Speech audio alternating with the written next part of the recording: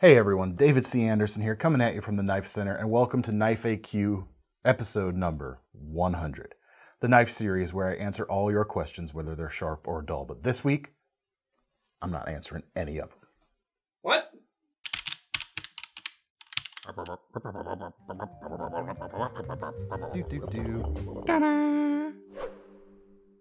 All right, folks, welcome to our 100th episode of this series. Wow, when we started this beginning of 2020, early 2020, and it's just kept rolling. And that's thanks to you folks out there who keep submitting your questions in the comments section below these videos. And we get to kind of pull some of the ones we think are going to be fun and answer them in episodes anteceding. We're off to a great start already. It was pretty normal for us. This is just par for the course for us. So thank you, folks, for making this series a success. It's one of my most favorite ones that we film on a weekly basis. But as I mentioned, we'll do something a little bit different this week. We do have some questions to answer, but it's going to be a little bit not quite what you expect. For the first question comes from Suhail Kaspar, who says, I heard that the formidable backlock comes with a slight disadvantage as it compromises blade stability after a period of continued use, since the lock pedal moves up and down as you open or close the knife, and that places great pressure on the central pivot. Personally, I tend not to believe that, but would like to hear your opinion. Thanks.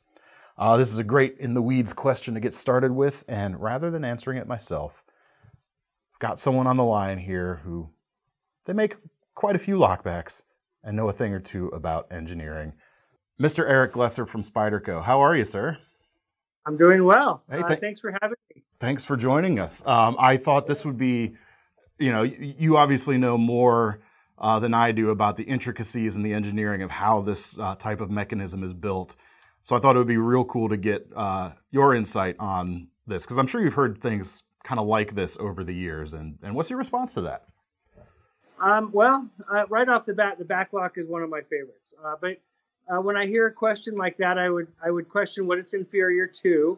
Naturally, there's a lot of different locks to compare, and every single lock has pros and cons.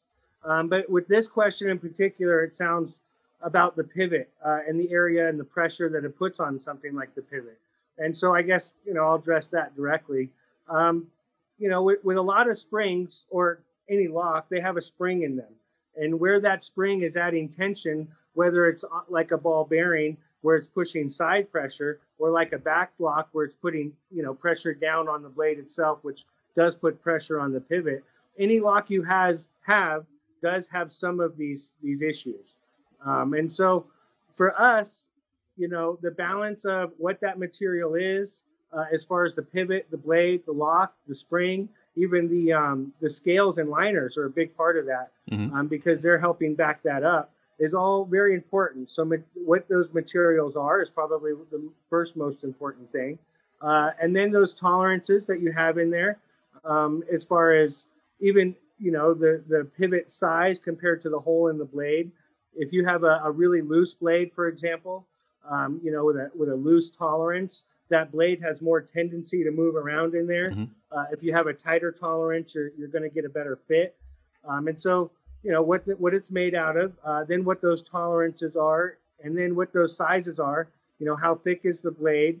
How big is the outside diameter of that pivot? How much spring force are you giving the lock itself? For the back lock, one of the great features of the back lock is that it self-closes really well. Where a ball detent, once you overcome that, it frees it and it can just swing open fairly freely.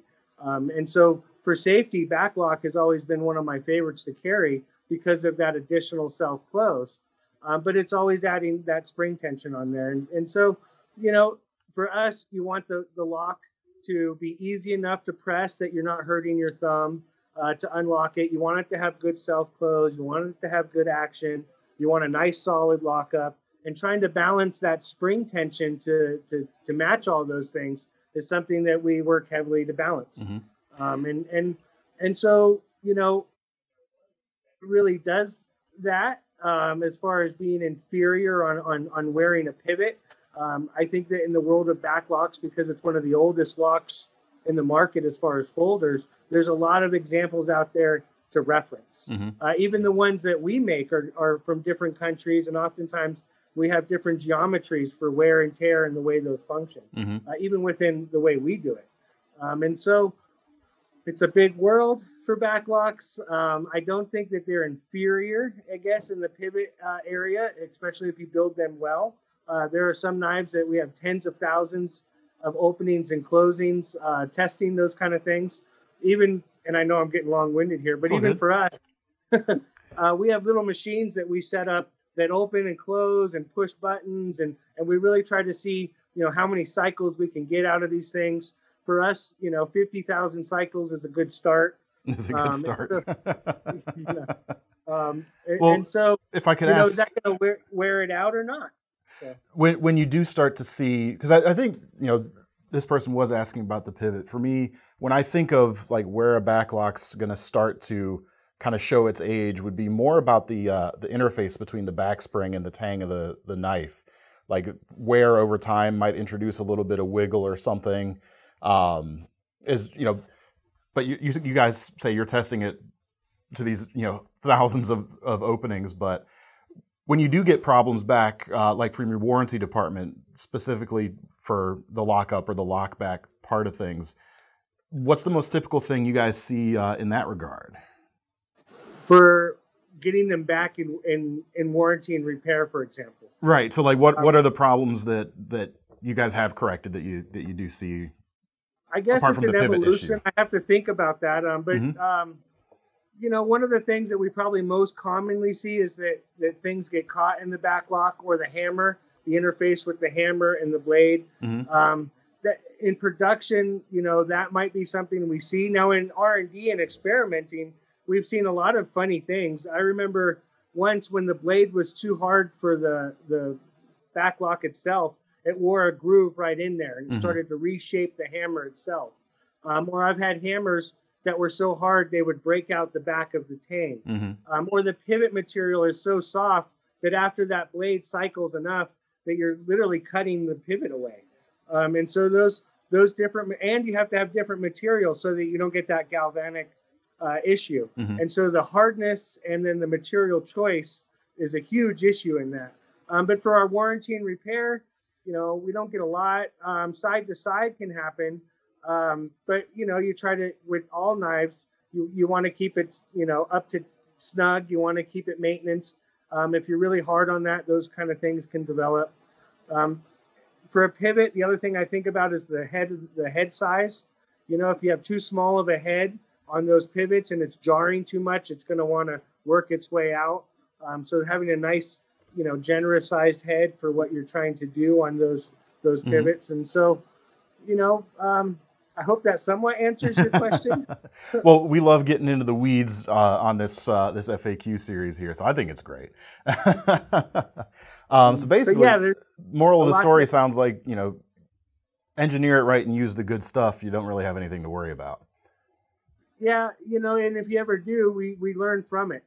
For us, we have millions of backlocks in the field for decades, and we've learned a lot about it. And so, it's a balance of usually a few different things: blade, lock, spring, scales, pivot. Usually if you're going to break something, it's one of those. We will break things with a high-def camera frame by frame and compare it to graphs so that we know what broke and how it broke, and then try to improve. And it's always getting better. So CQI, constant quality improvement. We have some more backlocks that I'm excited will be coming out next year. And I look at the way we're engineering those, and those are even getting better too. When you start taking apart backlocks and you see the way that hammer wears its way down into the blade over time, that's a real evolution for us and will continue to be. But yeah, there's a lot there. That's cool. And if anyone's worried about it, you guys, again, most companies do, but Spyderco, of course, does it well, have a great warranty behind it, and they'll probably take care of you too. So, yep. Good stuff. Yeah. And then you get into how it looks. Is the H clean? Do you have a sanded spine? Are there any gaps between the liner and the scale? And there's this whole, how does it function? And then how does it look? Yeah. That's what we all do, isn't it? Yeah. Great stuff. Well, Eric, I think this was great. Thank you for joining us for the first question on our episode 100 of this FAQ series. Thanks for giving me the time. I appreciate it. Thank you, sir. All right, so for this question, I brought in our good friend, prolific knife designer, works with Condor, Tops, Artisan Cutlery, and others at this point, an all-around good friend and good camping buddy, Joe Flowers. Here he is joining us. Joe, I have a question for you. Sure, shoot. So a lot of people, or oftentimes I think the terms bushcraft and survival tend to be used interchangeably, if not at least just in tandem, because there is a lot of overlap, I think, between the two genres. But as a knife designer, where do you draw the distinction? Like when you're designing a bushcraft knife or when you're designing a survival knife, where do you draw the line? Are there features that you feel are appropriate for one and not the other? Curious to see how you approach this this difference here. Sure. And guys, real quick, everybody has opinions, multiple, even from one person. So just keep that in mind. It's just my opinion. And so I'm an 80s kid. You know, I grew up in the 80s, and that was when this idea of survival was like that Rambo style blade. And we'll get to the word survival and bushcraft in a second. But like this book from the 90s, Everybody's Knife Bible, which is this crazy like Microsoft Paint style thing, shows billions of different knives used for survival, but you really don't see any mention of even the word bushcraft, you know, in there. And so you've got this idea, what is survival versus bushcraft, and how does that, you know, translate into a knife? Well, to me, like survival is the idea of leaving an area and trying to get out of a situation where you want to get through it, you know, to survive, right? But bushcraft is more of using the environment around you, at least to me, to make you more comfortable. And of course, with me being a knife nut, you know, that just means fix everything with a knife. So you've got these features where you might want something more for a bushcraft knife, like say, what's that on your table there? Is that a dark lore? So yeah, I grabbed two things that we happen to just have filmed recently, because for me personally, I think both of these are good examples of, you know, you've got your dark lore design, which is of course based off the bush lore, which to me that's a straight up bushcraft knife. Yeah. And the new Tactical Pass series from Jason Breeden, fellow designer at Condor with you. Yeah. To me, this is kind of a survival knife design. Yeah, so you know there are features now that have kind of transformed the bushcraft world in knives, where people are looking more for much more robust knives out there. But let's not forget that like the bushcraft guys come from a lot of different cultures where you're doing a lot of woodwork, and so there's edges on a bushcraft knife that work much better for woodwork, whereas per se I would much rather use a survival knife, be it a hollow grind or a full flat grind with a secondary bevel, for something for an all-encompassing thing like working heavy meat, self-defense, or something like that. Now, of course, there's this area where they both mix, where if you have like a really good flat grind with a secondary bevel, or really, really, really like Dozier style, like hollow grind, those will work wood very well. And of course, some people can use a Scandinavian grind knife, you know, the knife with the big bevel, and even put a micro bevel on it to be used as a more multi-use tool. But at least to me, the biggest difference is bushcraft is focusing more on wood crafting and the word crafting, where you're making, you know, material out of the stuff around you, where a survival knife is meant to be a bit more robust, to do more multitasks. More of like a one tool option type of thing. Yeah. You got it. It might not whittle as well, but it's probably going to work meat or heavy duty stuff a lot better than say a Scandinavian blade from any company. It doesn't matter who.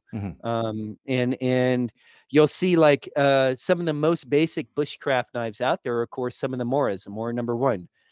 You see that a lot of different places where these guys have some really big skill set, but they're able to use that small knife, just like Morris Kahansky loved, you know, to do a lot of these different tasks. Whereas you see these survival knives kind of have more of a military feel, a little bit more of a rougher around the edges for crafting. depending on who's using it, a little bit more.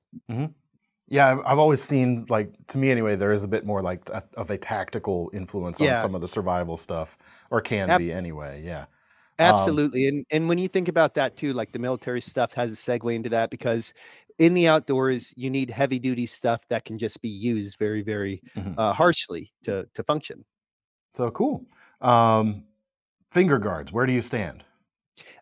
Me personally, I go for that Scandinavian style where there's no finger guards. I personally, unless I'm rushing it, I don't actually ever cut myself this way, except for when I'm working like all day long, really hard, and they're tiny little cuts. And especially if you're working well. Where the finger guard, of course, comes into play is that tactical, hey, don't rub up on it. Of course, you can take your thumb and hold it back that way. So it's just me. My personal preference is I'm not a finger guard lover, but I don't mind them that much either. Yeah, I've seen, at least on some of your designs, I think some of your Bushcraft stuff, finger guards, if they're there, are a bit smaller. Versus a survival. I'm leading the witness now, of course. I'm sorry, folks. Yeah, no, that's true too. But then again, you don't see finger guards a lot on tactical folding knives too. Not all the time, just depending. There is a hump there, but that's just for me, my personal preference. But I try as a designer not to keep myself into that area because I love all knives. Yeah, true. Well, very cool. Some cool insight onto the subject, folks. Hope you enjoyed it. Thank you. All right, so this next question, I'm going to go to the guy who's literally written the book on the subject. Joining us now, we've got Mr. Mark Zalesky, who, in addition, I'm going to tell you the title of the book here in a minute, folks, and it'll become apparent the reason why. I'm not going to say it out loud just yet. But Mark is also the owner, editor-in-chief of Knife Magazine. So, Mark, how you doing, sir? I'm doing great, David. How are you? Doing great. It's good to see you, as always. The question I have for you today, first of all, thanks for being part of this episode. But the question I have for you today is, I'm going to hold a piece of paper up here real quick. Okay, there's a word written on this piece of paper. I know that word. Ladies and gentlemen at home, I'm sure you can see this as well. Now, for as long as I've been making videos, no matter how I say this word, someone will invariably or inevitably leave a comment that I'm pronouncing it incorrectly. And since you have, as mentioned, quite literally written the book on this subject. One of the books. It's a pretty definitive book, I'd say. I want to know from you, like, what's your take on this? How do you pronounce it? Is there a settled upon pronunciation, or are we all just kind of, tilting at windmills, so to speak? Well, I would say that there is a settled pronunciation, although there's a geographic element to this as well. But to me, it's Bowie, as in Bowie knife and James Bowie and Reason Bowie and all that sort of thing. And yet I can admit that I grew up saying Bowie myself, and the real transition for me in getting this correct happened somewhere along the way in my collecting and also in my relocation. I grew up in Eastern Iowa, and I have noticed a tendency for Yankees to say Bowie. But in the South, it's Bowie. Bowie is better known down here and more recognized. But the bottom line is that, I mean, the Bowies were Scottish, of Scottish origin, but they lived in the South. In southern Arkansas is where John was, and then Reason and James were in Louisiana most of the time. Born in Kentucky. Well, they were born in different places. James was born in Kentucky, but they were in Louisiana most of the time. Louisiana is French-speaking territory, and you would pronounce Bowie there. So I presume that's how we got to Bowie and how it became the standard. So we can essentially assume that Jim pronounced his name that way, and we should probably pronounce it that way ourselves when we're talking about the knife then. I believe so. And it may be actually that the name was pronounced correctly more often back in the 1950s when he was on TV all the time. The Adventures of James, Can we read that? The Adventures of James Bowie TV show, which they come on, they start singing Jim Bowie, and they get it right. Well, of course, a lot of the things were wrong. But that one thing they got right. Trying to promote all that stuff. But in this particular case, they had that right. I think it's right in the Iron Mistress as well. Very cool. Well, I did pull one here just to look at. I have a Randall Smithsonian Bowie right here, which is, I believe is based on one that's on display in one of the Smithsonian museums, given its name. But sort of, yes. Sort of an interpretation, Randall construction style. Yes. Basically, I pulled it out because it's just awesome, and I wanted to get an excuse to hold a Randall. A Bowie knife should be. It should be big and have a clip point and a big lugged guard and all that sort of thing. Which isn't always the case, though, right? Oh, certainly not. But you know, I like the clip points too. This is a Roger Green right here. Roger Green nice being looking. Yeah, Roger Green being the heir apparent to D.E. Henry. Oh, I have a Henry too. Where's it? D.E. Henry. I love the handle on that one. That's nice. Yeah. This is derived directly from a particular style of guardless coffin Bowie that Henry took the form and stripped it of all the studs and all that stuff and just simplified it. And to me, this is just beautiful and elegant and everything that a custom, not a reproduction, but an interpretation should be. Well, I feel like today there's kind of two schools of Bowie knife thought. There's folks that pull from the historical examples, and you especially, like you for folks out there who don't know, Mark's knowledge of this is, and all kinds of vintage knives, is practically encyclopedic. So you've got kind of that school of thought, and the other one I see, which is different but equally as cool sometimes, is, you know, a Bowie knife is just something that, you know, it's a genre where knife makers just kind of get to show off what they can do and have fun with it, even if it's not kind of historically based. And those are fun too, but yeah. Absolutely. It's cheesy, but I love to say Bowie is in the eye of the beholder. Oh, I love that. That's perfect. I think that's a great way to end this part. Again, folks, check out Knife Magazine and the book, A Sure Defense, The Bowie Knife in America. If you can find one nowadays, they're harder to get a hold of, but I suggest snapping it up if you get a chance, because it is a pretty impressive tome of knowledge right there. There was one on Amazon the other day.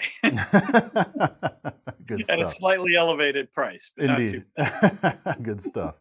Mark, thank you so much, my friend. We'll see you at SHOT Show, I'm sure. That sounds great, David. Thank you. All right. Talk to you later. Bye-bye. All right, big thanks to our special guests this week. But now we come to the lightning round. The question comes from Arturo Guerrero. Hi, DCA. We already know that your favorite blade shape is Nessmuk, and for Thomas, well, reverse Tanto. It's actually a cheese knife, but that's okay. But which one does Seth prefer? Seth? Spear point. Rather straight to the point, isn't it? That's our lightning round for today, folks. And before we get to our most serious question of the day, I just want to say again, thank you so much for making this FAQ series an ongoing thing. They're awesome. You guys are awesome. You always come up with some really interesting things to talk about, which keeps me involved in, you know, the passion of things. It's, you know, I never like these FAQ videos to feel like a full-on sales pitch. This is the fun stuff. But now we do come to our most serious question of the day, which comes from Thomas Grable. DCA, you found yourself lost in the desert with a kit packed by Thomas. I'm already worried. Which reverse Tanto knife would he have packed for you? All right, Thomas has picked something here. So this is, I'm going to take a look at it, but this is Thomas picking stuff. I'm not officially answering the question. This is it. That's it. Okay. All right. Well, this is an MKM. It's the, what's the name of this? It's on the screen. It's on the screen. On our viewer's screen. Oh, I can't see it over there. I remembered the designer's name, but the name of the knife is the Edge, yes? Yes. Okay. Well, I had no idea how he was going to go with this, whether it was going to be legit or not. Well, it's sub 3 inches, so it's legal to carry just about everywhere. And it's non-locking, so you don't have to worry about those laws. Are you just repeating things I say now? Yes. Look, it's bad enough to end up in jail for your knife. You don't want to end up in desert jail. All right, desert jail. Well, gosh. All right, so let's evaluate this as a survival knife, shall we? A desert survival knife specifically. Well, sand probably going to be a concern in a desert. Not all deserts are sandy, but you know, at least we don't have any ball bearings to worry about in this slip joint. Never recommend a slip joint for a survival knife, though, man. That's not my thing. It's lightweight, so it'll be easy enough to carry, and at least you afforded me a nice leather pocket slip right here. And if you get hungry, you can boil that and eat it. I'd sooner use it as an impromptu strop for the blade right there, because, you know, one could certainly do that sort of thing. We'll see how much food you have. This isn't going to help me much procure that stuff. But did you know you can actually baton small sticks with a slip joint knife? I figured you would. The trick to do this, I've seen it done. Props to Felix Imler, who I saw doing this with his Swiss Army knife. It's a great channel over there, by the way. You want to kick it into the half open position, set it on your log, and then you could start beating on it. That's the way to do it for that sort of thing. But if you prepare some wedges, once you get it split, you put the wood wedges in and split it the rest of the way. I mean, at least it's got good fit and finish and strong lockup. I mean, strong walk and talk, I should say. Matches your shirt. Sorry, everyone out there who's having trouble seeing this knife right now. Yeah, I mean, okay. I don't think he likes it. You couldn't, okay. I was hoping it'd be something that like you really thought out and it's like, oh, this would actually work. I had thought about it. Maybe you would have learned something from these 100 episodes. It's legal to carry. Instead, he went for the gag. Okay, fine. Mr. Thomas Grable, that's the knife right there, the MKM Edge. So there you go. They did a liner locking version of this one that we saw at Blade Show. You couldn't even pick that one? Nope. Thanks, Thomas. Anytime. That's it for episode 100, folks. Again, thanks for sticking around and keep putting your questions in the comments. We're not going to stop doing these episodes. You haven't gotten rid of us after 100 episodes of these, and we're certainly not going to slow down now. If you want, well, this is the part where I usually say if you want to get your hands on any of these knives, but there's only one on the table at the moment. But we'll leave a link in the description nonetheless, so you can head over to KnifeCenter.com. And of course, as always, don't forget about our Knife Rewards program, because if you're going to buy this knife, you might as well earn some free money to spend on your next one. I'm David C. Anderson from the Knife Center. That's Thomas behind the camera. We're signing off. See you next time. Wait till you see what's in your canteen.